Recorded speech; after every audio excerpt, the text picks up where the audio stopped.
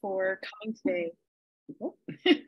I'm really excited to be here. This is a fantastic opportunity for me, and I want to thank Alex for this opportunity and to thank you all for coming as well. So I would also like to start off with a land acknowledgement. I'm speaking to you today from the traditional unceded, unsurrendered territory of the Anishinaabe Algonquin Nation. I've just arrived here after being out west for most of my adult life. And I'm really looking forward to sort of making connections with the local community, hearing about their activities, and hopefully finding ways to sort of co-develop new projects into the future. I also want to give to note that much of our field work, including the work that I'll be talking about today, takes place on treaty territory, specifically Treaty 7, which covers the traditional territory of the Nititipi or Blackfoot people, and in particular the Kainai, Piikani, and Siksika nations, as well as the Métis Nation of Alberta, Region 3. So we've had a chance to get to learn about some of the ecological integrity and stewardship programs being led by Blackfoot people in southwestern Alberta. If you're interested, I encourage you to check out the Kepa pages of the Kainai Nation, where many of their projects are described. So I thought I'd quickly start by introducing my overall research. My students and I have worked on a variety of questions, as Alex mentioned, in ecology, evolution, and conservation, in a diversity of study systems ranging from plants to all sorts of terrestrial vertebrates. But I broadly define my research program as being interested in understanding the past, present, and future of species geographic distributions. So we currently have projects addressing the structure and history of species ranges, the ecological and evolutionary processes that give rise to geographic range limits, and the impact of global change on species distributions. But our lab byline, which you can kind of see at the bottom here, is what can we learn and how can we help? And it's the second part today that I want to talk about. So we have a shared interest in my group in really making sure that we generate data that can contribute to the management and conservation of species. And so today I'll be telling you about one of the projects that's underway in the lab, focused on our hallmark species here, the long-toed salamander. And I'm going to apologize in advance. This talk is a little bit light on results for the second part, the genomic aspect, as we're still analyzing our genomic data. But I'm hoping that today I can sort of give you a sense of the types of things that we're thinking about and use this opportunity to sort of stimulate conversation on conservation translocations more generally. So we're all aware that we're facing a biodiversity crisis of such a scale that some have proposed that we're in the middle of the 6th mass extinction in the entire history of this planet. So this is a figure from the 2022 WWF Living Planet report showing that on average, there's been this sort of 69% decrease in the relative abundance of populations of more than 5,000 vertebrate species. And this problem's really been at the forefront of the news recently with COP15 this past December in Montreal, and the adoption of a new global biodiversity framework that outlines 4 goals and 23 targets for halting and reversing these kinds of trends. And today I want to draw your attention to target 4, which basically calls for management actions to halt extinction and promote the recovery of species. And for an increasing number of species, this is going to involve what are referred to as conservation translocations. So this is the intentional movement and release of individuals for different conservation purposes, including those that you can see here. And when we take a look at our sort of SARA listed species in Canada, we can expect the number of species for which these types of efforts are required to increase. So these are figures from Swan et al., who compiled information from 541 SARA listed species at the time of 2016. The figure over here is showing the number of species broken down by COSEWIC status, for which conservation translocations had already been attempted as of 2016. And over here, we see the number that at that time were recommended or under consideration for our listed species. So numbers expected to go up as of 2016. And with global change, we expect these numbers to go up even more quickly. So this is a figure from a paper that was actually came out earlier this month, some really neat results examining connectivity between protected areas across the globe that serve as each other's climate analogs under 2 degrees warming. And the authors found that 58% of protected areas around the world, including 35% here in Canada, demonstrate what they're calling climate connectivity failure. And so this is defined as very large distances between the climate analogs of a given protected area and that protected area, heavy human modification of the sort of intervening habitats that will restrict dispersal for many species, or inhospitable climatic conditions under global change en route from a particular protected area and its closest climate analogs. So assuming that protected areas are going to continue to play an important role in the protection of species, we're faced with this kind of increasing need to move things around as climate changes. And this is especially true for things that have very limited vigility or that are highly sensitive to changes in environmental conditions, including a group that I've spent a lot of time thinking about, the amphibians. So today I want to talk about work that my lab is doing to support a specific translocation effort, in this case a reintroduction, for long-toed salamanders in protected areas in southwestern Alberta. And this is work that we're doing with support from and in collaboration with Parks Canada. So just briefly to introduce you to the salamanders, long-toed salamanders are one of the most widely distributed amphibians in Western North America. You can see that they occur in quite a variety of habitats, and they're actually quite common throughout most of this range. So at first glance, this species doesn't appear to be particularly interesting from a conservation perspective. Here in Canada, it's not listed by CIWC, and so why would we be focused on this species? Well, when we take a closer look, we observe notable morphological variation across the range of this species, especially with respect to the stripe pattern. And this sort of phenotypic variation has led to the designation of 5 subspecies, as you can see here. And in some jurisdictions, there's a reason to be concerned about the status of these different subspecies. So most notably, down here in California, the Santa Cruz long-toed salamander is federally and state listed as an endangered species. It has a highly restricted distribution in California, with as few as 24 known breeding populations remaining in the wild. Now, when taxa get to this level of threatened, any event that impacts populations can be catastrophic. So in 2019, a trematode outbreak caused mass mortality in California and put 10,000 breeding adults at risk in a wildlife refuge, which supports 2 of the 24 remaining populations of this subspecies. And state agencies in the past have had to do things like conduct emergency salvages of populations in extreme drought years, which, as we all know, in California, we're expecting more of those.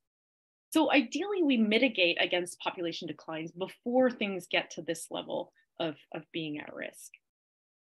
So let's go now to a different jurisdiction where the long-toed salamanders are of conservation concern, but where the situation is much less dire. So this is the distribution of the long-toed salamander in Alberta. And the subspecies that is officially recognized here is the eastern long-toed salamander, which is listed in the province as being of special concern. And this is in part because of its sort of narrow distribution along the Rocky Mountains in the province, as well as its sort of patchy distribution.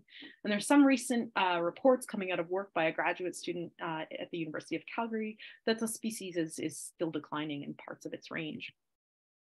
So one of the sort of biggest threats that the salamanders and other amphibians face in the province has been the introduction of non-native fish into fish-free aquatic habitats for recreation purposes.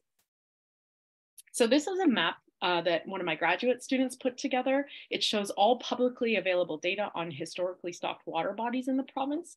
And this gives you a sense of just how extensive this fish stocking has been and continues to be in Alberta.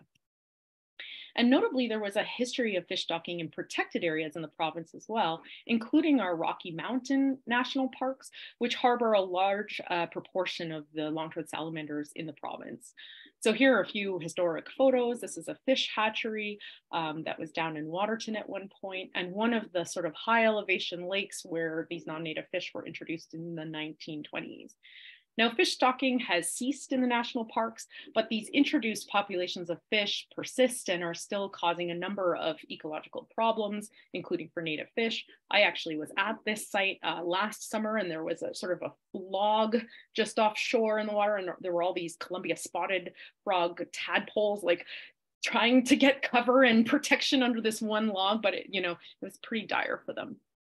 In terms of their impacts on salamanders, the introduction of these fish in these high elevation lakes has been devastating and has actually led to the extirpation of populations across much of their range. Reintroduction program in this part of the country. In the last couple of years, there has been some success reintroducing leopard frogs to the park, which is down here, as well as surrounding areas that were part of the species' sort of historic range. But the success has really come on the heels of several failed attempts by the park and others in this area to reintroduce leopard frogs. And in BC, and just across the way, there's been sort of thousands and thousands of dollars spent trying to get new populations of the endangered Rocky Mountain population to sort of take off with limited success to date. Now, I'm using the leopard frogs as an example to highlight that published accounts of amphibian reintroductions suggest that we fail up to 40% of the time. And this is at great cost to sort of our resources as well as our time. And so this has led to calls for greater planning and consideration of different types of data that might be able to inform these efforts and help bolster success. And so this is something my lab has been thinking about, and specifically students in my group are generating species distribution models and collecting genomic data to inform two pre-release decisions when it comes to the salamanders. So the first question we have is, of the sites under consideration, which should we prioritize for the reintroductions? And then which populations should we use as our sources? So to answer the first question, we are exploring the use of species distribution models to help evaluate these alternative release sites. Now, I believe many of you will be familiar with these types of models, but just briefly, the idea here is that we can use records of where a species has been found to extract information from GIS data sets about the set of environmental conditions that underlie presence on the landscape. With this information, we can then generate a model that differentiates these conditions from either background conditions or conditions where the species is known to be absent. And we can use this model to predict probability of occurrence or habitat suitability. So here I'm showing probability of occurrence in relation to temperature, but I'll note that these models are usually operating in multivariate environmental space. So we can then project our models back across space to get a sense of where conditions are likely to be suitable for species, and we can start to explore differences in the relative predicted suitability of sites across species ranges. And there's been some indication that these types of correlative models may be useful for selecting among potential release sites in translocation programs. So these are results from a fairly recent study by Bellis et al., where they took a post hoc look at predictors of translocation success in amphibians, reptiles, and insects. And they found that not only was there this kind of positive association between SDM predicted climatic suitability and the probability of translocation success, but that predicted climatic suitability from these models explained a whopping 48% of the variation in translocation outcome. So that's pretty promising. But I'll point out that these models are used very widely in ecology and conservation biology for a number of different purposes. And before I get into the models that we're specifically generating for the salamanders in Alberta, I'd like to tell you about some results from a recent review that colleagues and I conducted, scrutinizing the performance of these models more generally. In particular, in contrast to the Bellis et al. Study, there's some indication from the literature that we often overestimate the accuracy and thus the ultimate utility of these models. So this is a figure from Newbold et al., where they looked at the commonly used model evaluation metric, AUC, or area under the receiver operating curve, for models generated for 34 species of Egyptian reptile, amphibians, butterflies, and mammals. And they compared sort of this evaluation metric when AUC was based on withheld data from the input localities that were used to build the model. And this is how most models are evaluated. to AUC based on presence-absence data from independent field surveys. And the first thing to note is that AUC scores based on this sort of internal validation are often higher than scores based on independent data. So this is the one-to-one line that you can see, and most of our points are falling above this line. Now, an AUC score of 0.7 or higher is typically used in the literature as the cutoff for considering a model to be useful. And the second thing to note is that we're often in the situation where our models pass internal validation, so AUC above 0.7 on the y-axis here, but fail to sort of pass external validation with independent data. And so this got me wondering, how common is this kind of situation where we pass a model that we shouldn't have passed if the goal is to say something about new populations and real populations on the landscape? And so I got together with colleagues Jenny McCune, Seema Seth, and Sam Piernon to review the literature to answer this question. How often do SDMs accurately predict independent data about populations? And so we conducted an extensive multi-staged, sorry, I'm getting a cough again. We conducted an extensive multi-stage Web of Science search for studies comparing model predictions from SDMs to independent data on occurrence, abundance, population growth rates, and genetic diversity. Now, I won't get into details of our search criteria. I want to jump straight to what we found. And the very first thing that I'll note is that these models are vastly untested in the literature. So a general search using our search criteria, but excluding our terms that were meant to pull out studies with independent data, returned about 21,000 studies using SDMs for one purpose or another. Of these, about 1,800 seem promising with respect to independent validation. But of these 1,800 studies, only 201 actually validated models with independent data. Now, the actual numbers here aren't as important as the sort of magnitude of use of these models in the literature versus true tests of the accuracy of these models. And when we take a look at the 201 studies that tested SDM predictions with independent data across the board, these models often fail to predict independent data about populations. So only about half of the studies testing the ability of SDMs to predict independent occurrence found unambiguous support for the use of these models to do so. And the ability of these models to predict other things was even lower. And for things like genetic diversity, which are only really indirectly related to occurrence in sort of population biology theory, the results were quite dismal. So in the paper, we discussed sort of practical and theoretical reasons as to why these models may often fail. And I'm happy to chat about that with anyone who's interested later. But the main points I want to impress upon you today is that care is needed when we're using these models for predictive purposes, including for many conservation applications. And secondly, model evaluation with independent data is essential. We can't simply take a model like this at face value without this step, as these models often get it wrong. And so you may wonder, well, why bother with these models at all? The answer is, unfortunately, for many species, these SDMs remain one of the sort of most available tools for some of the questions that we have.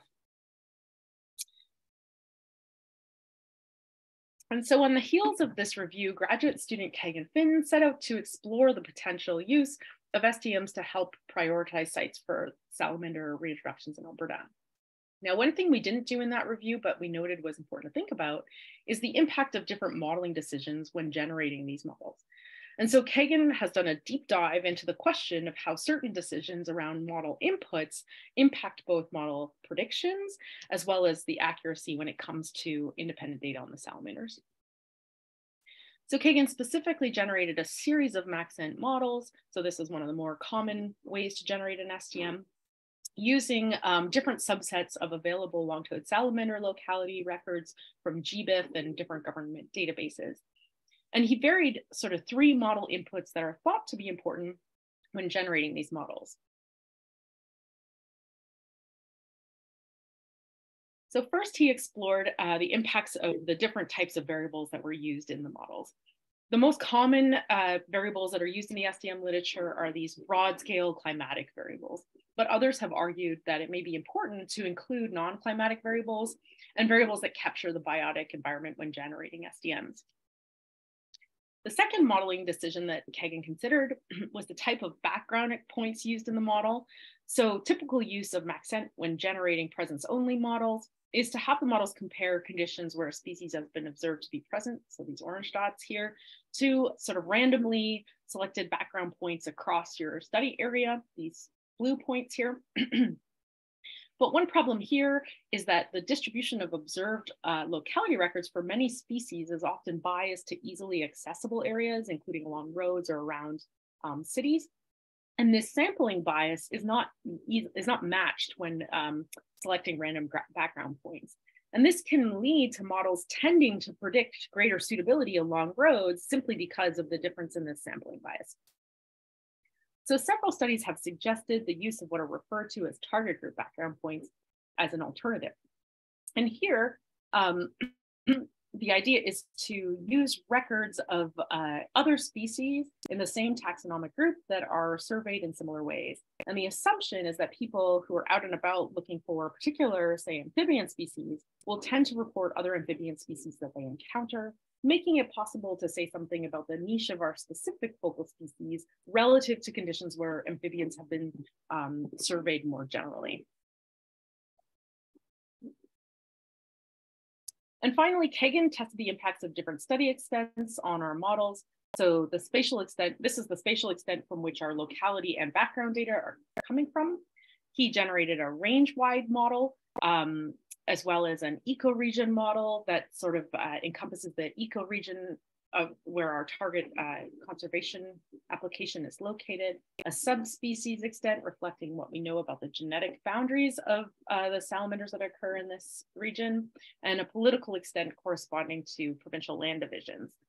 You might imagine that while a range-wide extent sort of speaks to the full set of conditions that the species as a whole can tolerate, these other extents may be more useful if we have local adaptation or if conditions at the edge of the range are very different from what is sort of experienced across the wider range.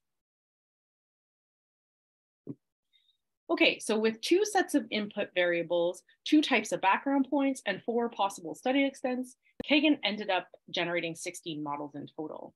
And here are these models projected across southwestern Alberta in and around our target area of interest, which is down here in the sort of southwestern corner. Warmer colors in these maps indicate areas where a model is predicting higher suitability. And you can see just by looking at these maps that there is this sort of substantial variation or differences between our models in sort of what they're predicting to be suitable or not. Here I'm showing the results applying a threshold method to convert those continuous model predictions into binary surfaces of habitat suitability for the 4 models that were based on climate-only variables and random background points, but that varied sort of the study extent. And this sort of helps to highlight some really dramatic differences that we can observe depending on even just a single modeling decision. So for the range-wide model here, for example, we have low predicted suitability kind of in the western part of our study area, and high predicted suitability is shown in yellow in the eastern part of our study area.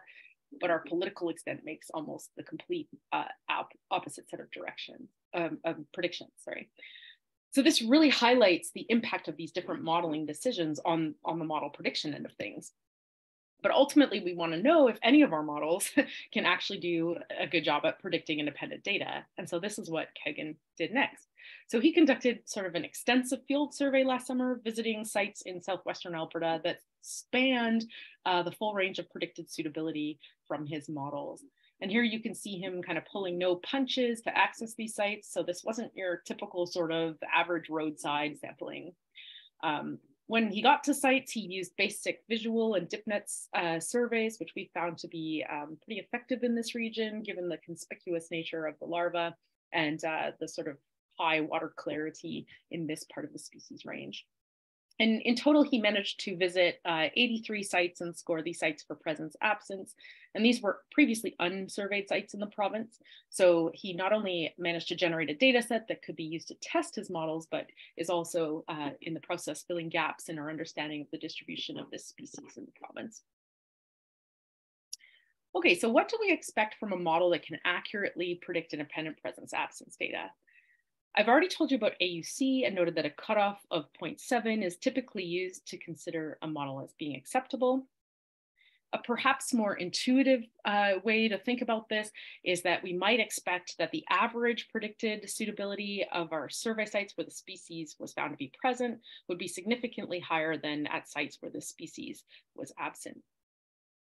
Now, both of these methods are an indication of what's referred to as the discrimination performance of models. Okay, so this is the ability of the models to distinguish presences from absences on average. But a less appreciated measure of performance that's not often reported in the literature is what's called the calibration performance. And so this is simply whether the model, whether the probability of occurrence in our independent survey is positively and linearly related to our predicted habitat suitability. And unless we can demonstrate this kind of relationship, we really can't be using these models to actually rank sites for a given application of interest, which is often what we want to do and definitely what we want to do in this case. Okay, so how did Kagan's models fare when we test them against these different measures of performance? This is a big table, and I apologize for that. In this, and what he's got in this table is essentially all the 16 models that he generated, the model settings, and then these different measures of performance. Where you see bolded values, the model passes the evaluation metric. And sort of right off the bat, the first thing that we see is that about half of his models failed to pass one or more of these evaluation metrics. And there are some interesting things to note with respect to how the different modeling decisions impacted these results. So first, all models generated with a political study extent passed at least one measure of accuracy, regardless of the other two study settings. In contrast, models that were generated with sort of genetic subspecies in mind failed to pass model evaluation no matter what you did. Now, in terms of the range-wide extent and the ecoregion extent, you can see that we can sometimes build a model that passes depending on the other two settings that were considered. In terms of background points, despite recent calls to use target group background points, for Kagan's models at least, the models tended to do better if you used random background points. And finally, in terms of the variables considered, somewhat surprisingly, given sort of the emphasis on moving beyond climate-only models, we really found that this decision didn't have much of an impact. You could build a good model with climate-only variables as long as you carefully set the other two settings. So all of this is to say that model settings can have kind of this huge impact on both model predictions, as I've shown you, as well as a model's ability to accurately predict things about new populations. The keyword that I'm using there is careful. We learned from this study that model settings matter a lot, emphasizing the need for these types of extensive sensitivity tests. And notably, Kagan found that modeling approaches that are generally touted as best practices in the literature do not always lead to an accurate model. So there really is no one size fits all. And I've strongly discouraged the sort of black box use of these models that has become common in ecology. Now, in this case, we were able to generate an SDM that could predict independent presence absence, but I'll note that this was not the case for other amphibians in the province. So an undergrad thesis student in the lab took a look at a similar question for about 5 other species in the province, and for several of them, we weren't able to successfully generate an accurate SDM. In general, we might expect that it won't always be possible to generate an accurate SDM when we're working with things at the edge of their range. And this is simply because issues with dispersal or novel biotic conditions at the edge of the range may mean that species are excluded from suitable habitat at the periphery of their range, limiting our ability to use observed locality data to say anything about the niche, really. And this is a topic of a meta-analysis that Kagan and I are currently working on. And I think this has a lot of implications for the use of SDMs in Canada, especially because many of our species here are at the edge of their range. But more critically, as I noted earlier, models often do poorly when predicting anything other than occurrence. And so while Kagan's study and others suggest that SDMs hold some promise for conservation planning, we really do need sort of post-release monitoring and more tests of the ability of these models to predict translocation success. Okay, I'm going to turn now to talk about a different set of projects in the lab that are making use of genomic data to inform the selection of source populations for this reintroduction.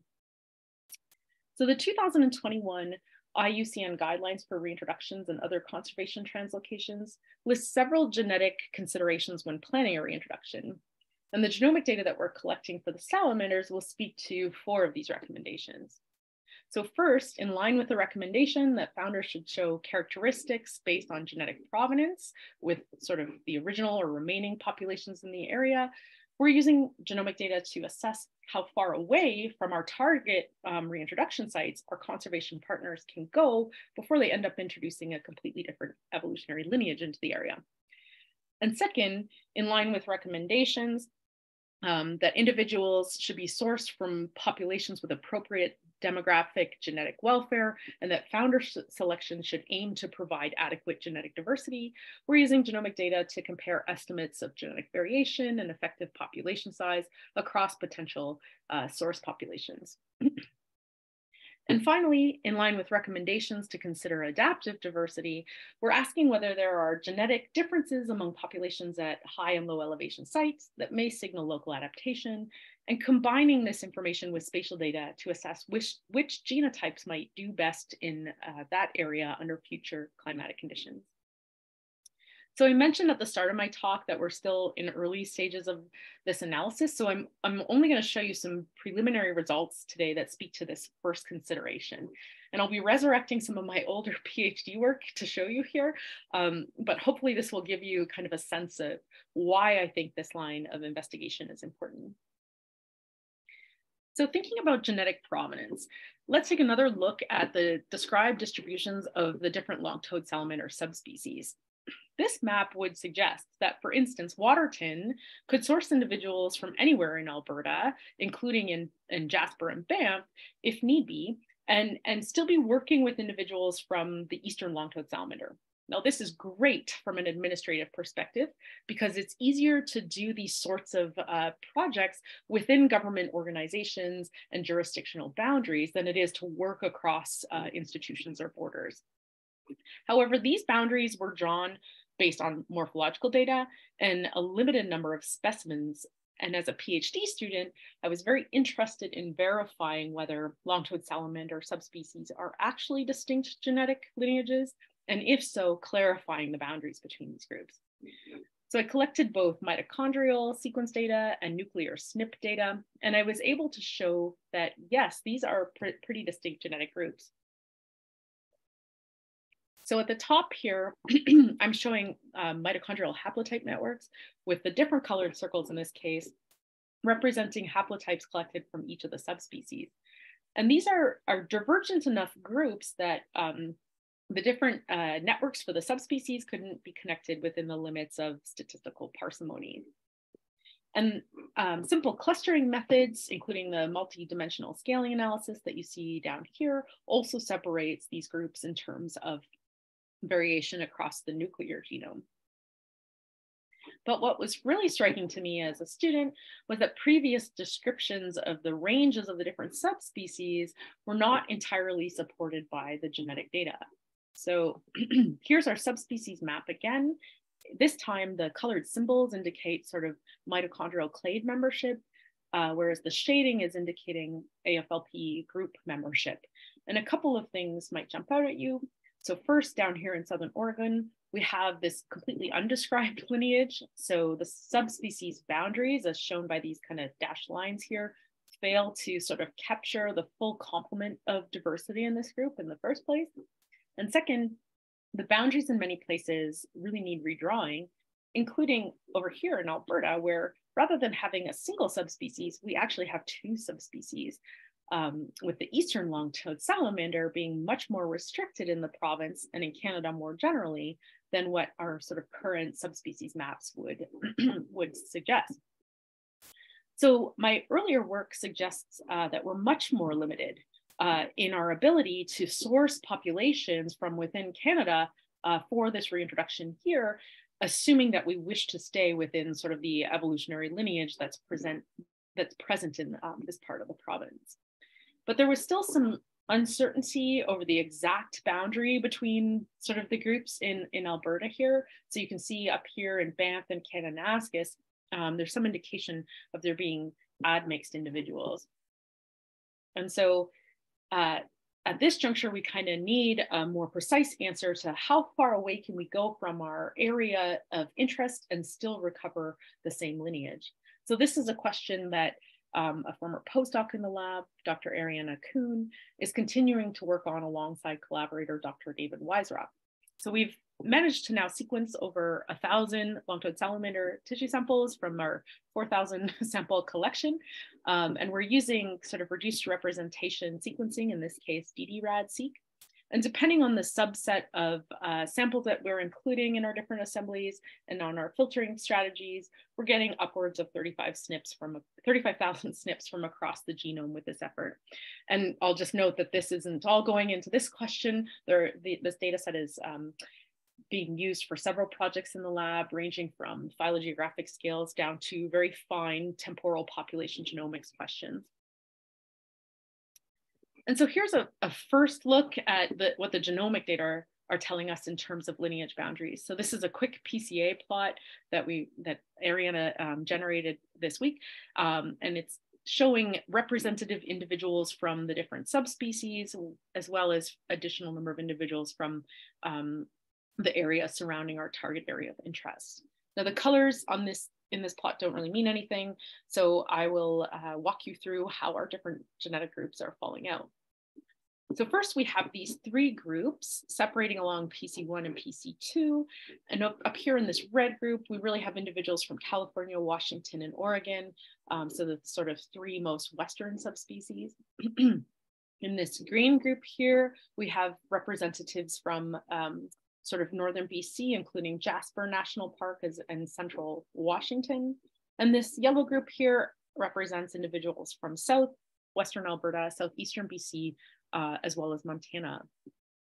So here's where our populations from Waterton are falling out, as we expect.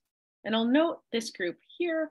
This is where Banff National Park, so our closest Rocky Mountain National Park, is falling out. Once again, with the genomic data indicating that we have some sort of admixture going on between at least two of the lineages in this region. And I just want to take a minute to point out what appears to be a real gap in the species distribution in Alberta. So this red square here is highlighting the Highwood watershed, and we haven't found any salamanders in this watershed. To the north of this gap is where we have these sort of admixed individuals, if you will. And to the south is where this sort of yellow group is falling out. And so it seems like for the reintroduction, we can go as far north, but not further north than this gap, the bottom edge of this gap, if we want to source individuals from within Alberta and stay within the yellow lineage. And incidentally, thinking about sort of the biogeographic history of this group, our working hypothesis is that because there's sort of a steep mountain wall here and very high mountain elevation passes here, that these sort of hybrids in the Banff Kananaskis area are actually resulting from an entirely separate northward kind of expansion of the yellow lineage on the BC side of things, rather than coming up through southern Alberta there. And that's something that we hope to explore with our phylogenomic data. Okay, so a question that some might be asking is, does this really matter? If the goal is to have salamanders at a site, won't any old salamander do? And I think there's really two ways to think about this. So on the one hand, perhaps this is a value-based question. We might care about maintaining the genetic integrity of distinct groups within a species simply because we value this diversity, or perhaps not. On the other hand, there can be some practical implications here. So hybridization of introduced individuals with existing individuals in an area has the potential to undermine our conservation goals if there is any sort of outbreeding depression or genetic incompatibilities between groups. And for groups as seemingly different as our salamander lineages, it may be important to remember what we've learned from the hybridization literature. So one possibility when populations undergo divergence is that they can become reproductively isolated through the development of genetic incompatibilities. And the basic idea here is that we might have an ancestral population with two genes whose products interact, but if this ancestral population splits into two populations that undergo a period of isolation, say, for example, in different glacial refugia, there can be genetic changes at one or both of these genes in the different populations. And while co-evolution within populations will ensure that these sort of gene products continue to work well together in their respective populations, if we bring different alleles from the two populations into a hybrid, their respective gene products may no longer work very well together. So one of the things that I was interested in as a PhD student was whether there might be genetic incompatibilities of this sort in long-toed salamanders, specifically involving mitochondrial and nuclear genes, so cytonuclear incompatibilities. And so just west of Banff, over here, this is Yoho National Park and vicinity, we have individuals that carry the eastern mitochondrial genome, as you can see in the yellow bars up here.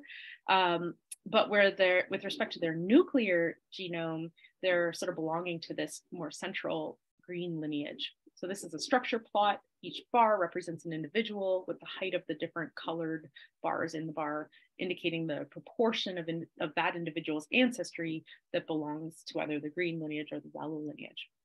And so what we have here is this kind of natural opportunity to test whether individuals that have these kind of mismatches between their mitochondrial genome and their nuclear genome show any evidence of cytonuclear incompatibilities. And so we brought sort of adult salamanders with different cytonuclear genotypes to the lab to test their performance in a common garden. And we were specifically looking at their feeding performance in terms of mass conversion efficiency during the summer feeding period. And we looked at this because the ability of salamander individuals to bulk up during the summer months has been shown to impact the amount of resources that individuals have for reproduction the following spring, and subsequently their reproductive success. And we found differences among the groups of salamanders from different parts of this transect in terms of feeding performance. In particular, individuals from the western edge of our transect over here, where individuals were not mismatched in terms of their mitochondria and nuclear genomes, tended to have higher feeding performance than individuals from sort of the eastern moor ponds that were mismatched in terms of their mitochondria and nuclear genome. Now, the story is much more complex than this. As you move further east into Banff again, there seems to be some recovery of feeding performance. And there's also this sort of additional co-integration of additional nuclear genes with the mitochondrial genome. So there's a lot more to do to sort of assess these cytonuclear incompatibilities and genetic incompatibilities more generally in these different salamander lineages. But I think these results are at least suggestive in this regard and highlight that caution is needed when moving individuals across genetic boundaries, because there can be these sorts of negative outcomes for populations if there's hybridization. Okay, so I'll wrap up there. Alex, I'm not sure how much time, where I am with time. I didn't start tracking it, so I apologize. But I don't have sort of a summary for the genomic work as of yet, but I would like to end with some parting thoughts more generally. So first, I want to note that the careful development of SDMs and the collection of genomic data, this is really slow work. And given the pace of biodiversity loss, the question becomes, can we speed it up at all? And I think our work sort of underscores the value of very basic data on the distribution and diversity of populations. So SDMs rely on having a sufficient number of locality records to generate accurate models. And so we need to address kind of data deficiencies in terms of our understanding of where species are on the landscape. And for many species in Canada, we also lack even a very basic understanding of genetic structure across the range.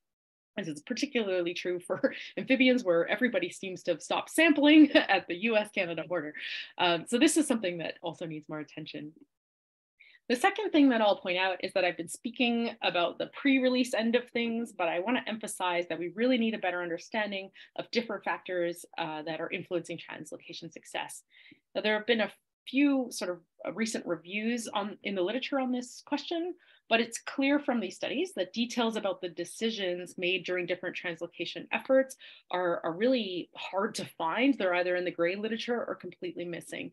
And so this makes it really hard to kind of evaluate predictors of translocation success in this regard. And what I think we need then is to develop some sort of standardized system for documenting the kind of design of these different translocation efforts and what planning steps were considered. And finally, in order to truly improve translocation programs, we need post-release monitoring and specific tests of whether things like predicted suitability of sites or levels of genetic variation of source populations do indeed predict translocation outcomes. These sorts of experimental tests won't be possible with many of our most imperiled species, where we may be down to a single population that we don't want to remove too many individuals from, and which has the genetic diversity that it has, so no room to test, no room to play around there. But for something like the salamanders, where we are still in this sort of position where we have the luxury of multiple potential source populations, there may be some scope to design field-based tests of the extent to which these types of pre-planning decisions really matter. And I think results from these tests would be useful and open the door more generally, informing when and where we might expect translocations to be effective and worthwhile versus not. And so with that, I want to just end by thanking the amazing group of students that I've had a chance to work with. I count myself really lucky to have worked with these people. We not only made it through COVID lockdowns and delays, but we also, the students have also had to weather sort of a building flood, a 6-week strike and lockout at Lethbridge, and more recently my move from Alberta to Ontario. And I like to show these photos because I think they capture that despite all this, there's still quite a lot of energy and spirit in the lab. So at the top here, the students are out with ecologists from Alberta Environments and Parks and from Parks Canada. And we're just looking at amphibians and learning about things that are going on the land. Down here, we're out looking for spadefoot toads just for fun. And this photo is one of the photos from our lab retreat. And with that, I'd like to thank you all for listening.